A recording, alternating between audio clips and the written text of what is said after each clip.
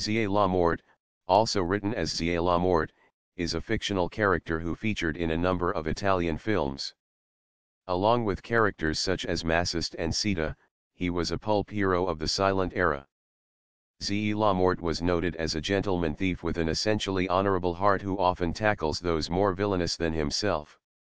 He was played by the actor Emilio Guion, who became closely identified with the role. This was a commercial success, and a sequel, Zia la Mort, was released in 1915, introducing a female sidekick, Zia la Vi, played by Callie Sambucini. The series continued until 1924 with Guion directing as well as acting in the films. Guion based the series on the French crime films by Louis Feuillade and Victorin Jasset. In 1947, the director Raffaello Matarazzo made an unsuccessful attempt to revive the character in The Opium Den, with the role now played by S. son Emilio Guion Jr.